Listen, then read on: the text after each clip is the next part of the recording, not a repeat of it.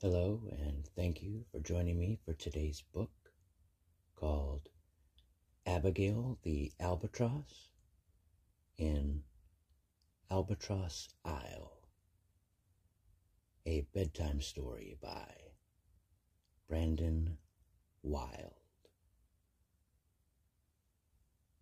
Far away on an isle in the Antarctic frost, a baby was born, a wandering albatross.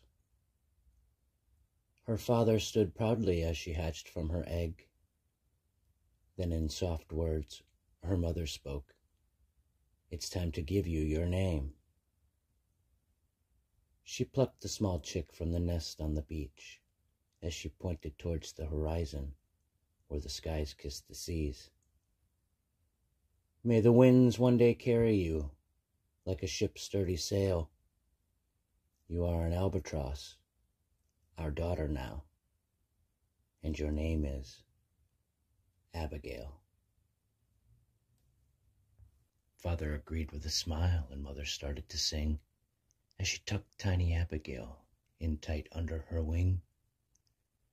And she sang as they lay in their soft nest to sleep, while Abigail lay quietly across her father's warm feet. Her mother sang a sweet song of the flowers in the spring that would bloom on the isle, and of the colors they would bring. A song about sunshine to keep little Abigail warm as the night winds blew heavy with a late winter storm. She sang her warm song through the winter's night chill, while Abigail drifted off into dreams. She sang right on through as the cold winds loudly howled, and as snowflakes stacked on her long beak. But cold winds would soon turn into spring sunny days, and sweet Abigail had grown now in many new ways. Her wingspan could stretch a whale's tail in length, her beak had grown big, smooth, and pink, and just like her mother who had sang songs for her, sweet Abigail had now learned to sing. They sang now together as the tides came and left. They sang while they flew. They sang in their nest. They sang as Father watched as they seemed to dance on the water, until they flew home together, father, mother, and daughter. One night while asleep, Abigail had a dream. She had flown away from her isle and was all alone out at sea. She had traveled the world with a great urge to roam, and had made a nest there, and then called it her home. As autumn's new sun slowly started to rise, the faraway visions had all left Abigail's eyes. She awoke to tell her parents what she'd seen in her dreams, and of the nest she had built while out wandering the seas. Father Albatross spoke as great tears filled his eyes. "Oh, Abigail, my dear," the Father Albatross cried, "it seems you're old enough now to go and wander like me, and build your own nest on an isle out at sea." "Oh, my sweet Abigail," then Mother Bird said, as she squeezed Abigail tightly and kissed her soft head. "The time has raced by, and look now how you've grown, with an urge to go wander and build a nest all your own." She hugged Abigail tightly, and Father did too. "We love you, sweet child," Abigail whispered. "I love you too." Abigail cried but was ready, for she had dreamed of this day, and above the ocean's great currents, Abigail flew away. She thought of the day when Mother taught her to fly, and of the lives they had shared as the days passed them by. She was proud of her parents, and they were proud of her too, as the tides rolled below winter's full moon. Night after long night, and day after day, Abigail flew as far as her wings could take her away. She had flown now and wandered for over 2 months and a week, when a sudden surprise had appeared from the sea. She could see that this isle was no home for a nest, but Abigail's wings had grown tired, and it seemed a fine place to rest. When she flew down to land and plopped down her big feet, the ground below her trembled and shook. "Well, hello, dear. Have a seat." Abigail was surprised, but slid down for a look to see what was making the isle speak as it shook. It seemed the island was a whale that had breached for a breath, but he was gentle and kind and let sweet Abigail rest. "My name is Abigail, and I'm out wandering the sea, and I thank you, kind sir, for letting me rest my sore wings. I've been out searching for months all alone while I roam, for a soft place on an isle that I can call home."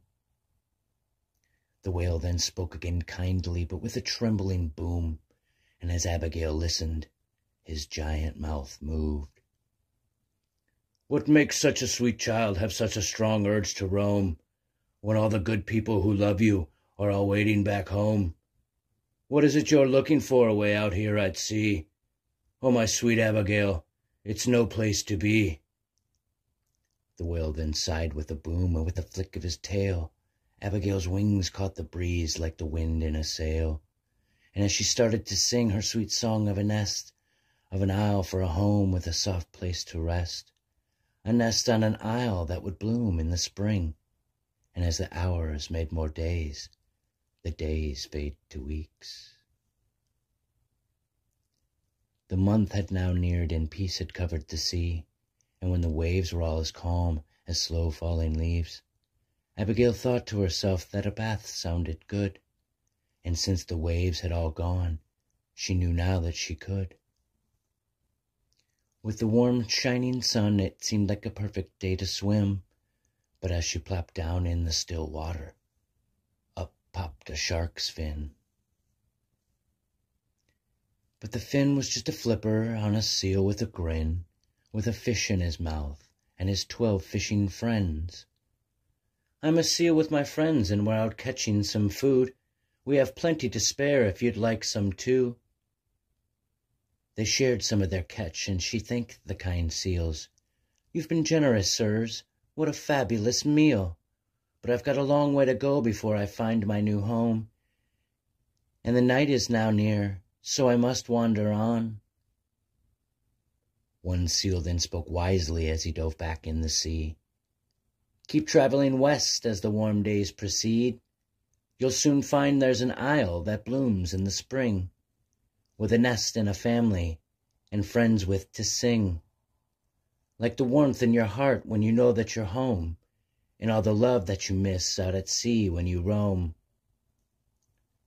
The seals quickly disappeared, much like they came, and when the west winds picked up, they called sweet Abigail's name.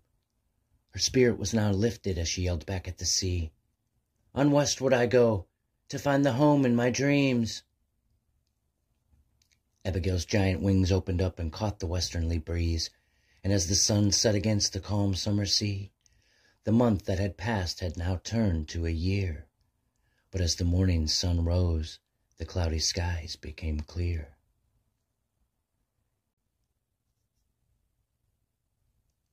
And an Antarctic morning seemed to crawl from the sky, as sweet Abigail witnessed in amazing surprise. There, like the dream, was the isle she had wished, a place she could love and the place that she had missed.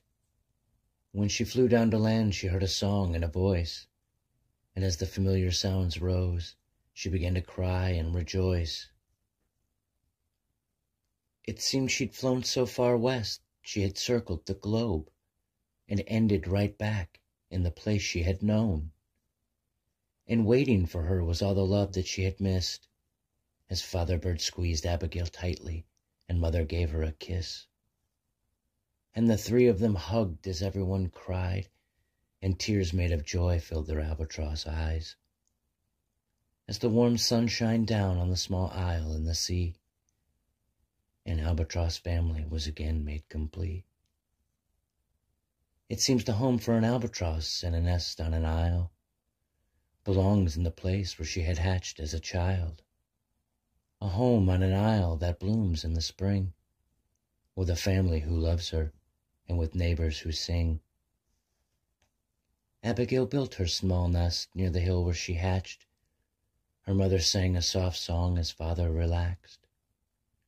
So another story begins of a love-filled wandering flight, as another albatross chick is born under the Antarctic moon's soft light. The end.